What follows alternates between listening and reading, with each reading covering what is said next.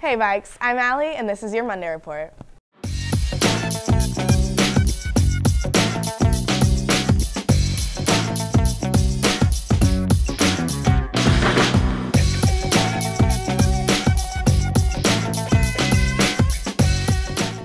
Snowball is this Saturday from 7:30 to 10:30. The cost is $5 a person. ACT prep classes start this Wednesday. The price for each class is $10. Check Schoology for more information. SCCLA is hosting a fundraiser for human trafficking victims. The seminar that raises the most money gets a prize. The deadline is on Wednesday. The Writing Center will be open during lunch. There will be no walk-ins accepted, so make sure to have an appointment. In the library tonight, Dungeons & Dragons Club has their first meeting. It will start at 5 o'clock. Key Club will have a meeting in the library tomorrow morning at 7:25. The Super Bowl is this Sunday. Aaron went out and got predictions from some of you guys. Let's check it out.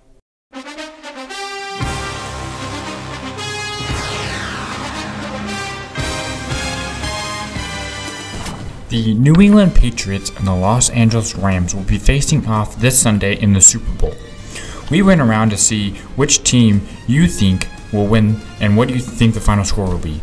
I think the Rams are going to win the Super Bowl for one reason and one reason only. They are 7-0 with the head official, and I don't think that's going to change. As we saw last week, the refs are on their side, and Tom Brady's just not going to be powerful to overcome that.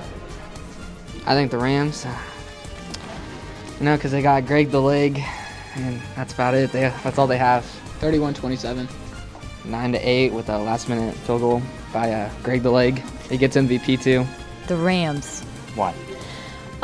Because the Patriots, they don't deserve to win because they're cheaters. Well, if the Chiefs can't win, I would rather see the Rams win. I don't know a good football score, so the Rams are just going to blow the Patriots out of the water. 27-21. All right. Who do you think is going to win the Super Bowl and why? I'll tell you, Aaron, who I think is going to win the Super Bowl. It's going to be the Patriots. And you don't want to know why? Why? I guess you did ask me that. Why? It'll be because the Patriots know that all you have to do is stop Gurley. You get Goff stuck in that little pocket, and he becomes a worse passer. Bears 170, Packers zip. The Patriots. The advertisers. 56-32. I don't know.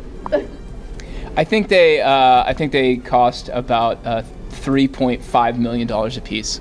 The game will be on Sunday, February 3rd, starting at 5:30 on CBS. Make sure you watch the game. Now over to Josh with the weather.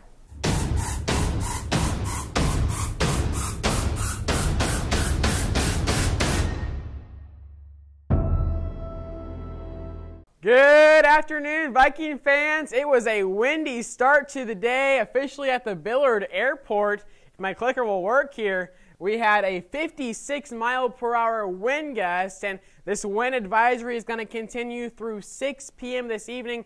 Probably won't get quite that high again, but could still see gusts of 40 or 45 miles per hour through the remainder of the afternoon. And that's going to put wind chills down into the teens by the time you get out of school. So it's going to be cold, windy, and it's going to feel cold as well because of that extra added bite to the air from the wind. Now, we have been talking about an even colder air mass toward the middle of the week, and this Arctic plunge is going to come in especially Wednesday morning here in Kansas. We're looking at wind chills with the newest data coming in between 0 and negative 10 degrees, which luckily isn't quite to the dangerous level. You want it to be closer to negative 15 and negative 20 for dangerous, so that's good news. We'll have to monitor those trends over the next day or so. But for now, let's check out the SVTV 7-day forecast. 46 today was our high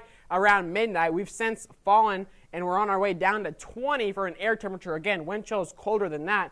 Then there it comes, 1 degree for an air temperature Wednesday morning, only rebounding to 15. And as a whole, you can see that we quickly warm back up. How about next weekend, highs pushing double nickels?